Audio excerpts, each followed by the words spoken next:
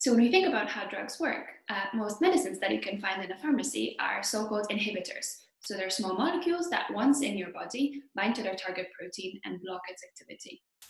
However, many proteins that are drivers of diseases cannot be targeted by inhibitor.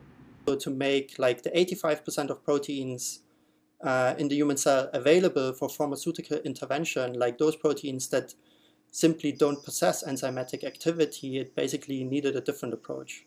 And recently, an exciting new class of drugs has been defined that work very differently to inhibitors, and they are called molecular glue degraders. These molecular glue degraders are also small molecule compounds similar to enzyme inhibitors, but their mode of action is completely different. So what they do is they quite literally glue a problematic protein to the ubiquitin ligase complex, an enzyme of the cellular waste disposal system. Gluing of a target protein with ligase components results in ubiquitination and degradation of misregulated protein. The only problem, however, is that we don't really know how to find or design such drugs, as the only two examples we have so far have been discovered by serendipity. So our aim here was to find new examples of molecular glue degraders, but also to try and establish a pipeline for how to systematically look for such compounds. So we teamed up with the Ebert Lab in order to ask the question whether there are more small molecules out there that use the same drug mechanism. To identify new molecular glue degraders, we correlated drug toxicity for thousands of drugs in relation to the expression levels of ubiquitin ligases. Every dot on this plot represents a cancer cell line. We looked for the drugs that would be particularly toxic in cell lines that have high expression levels of an E3 ligase. With this approach, we found a kinase inhibitor called CR8, which we hypothesized could be a novel molecular glue degrader. To determine which components are critical for CR8 toxicity, we employed functional genomics. We turn off every single gene and identify multiple components of the ubiquitin ligase complex, as well as CDK12.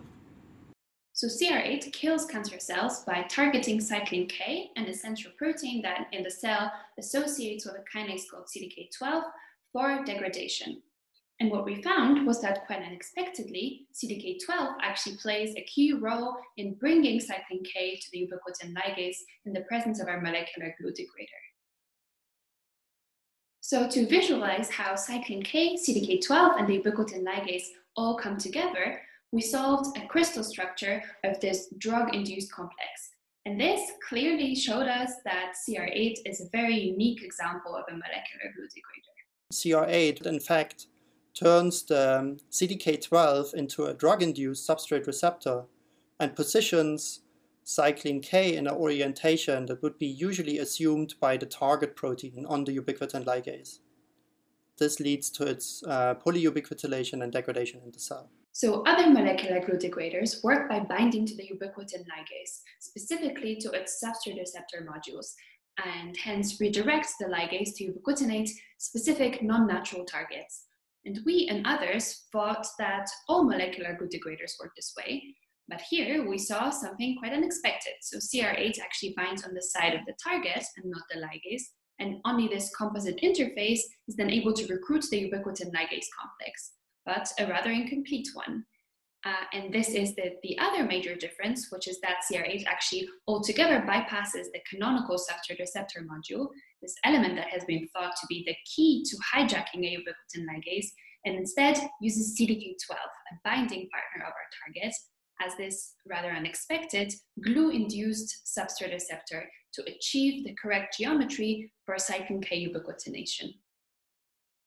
Compared to other kinase inhibitors that are related to CR8, CR8 carries a modification which turns out to make a contact with the ubiquitin ligase component. And so it seems that this chemical modification adds the ability to this small molecule to confer this molecular glue degrader activity, which the other molecules don't show. And the discovery that these surface-exposed chemical moieties might confer this glue degrader activity suggests that similar modifications on other compounds may also confer glue degrader activity to other small molecule compounds. It was very rewarding and a great pleasure to collaborate with Thomä, Zuzanna, and Georg to characterize this novel molecular glue degrader mechanism. This work was possible by combining expertise in functional genomics, biochemistry, molecular and structural biology. In future, we really hope to identify more molecular glue degraders to understand the rules behind their design.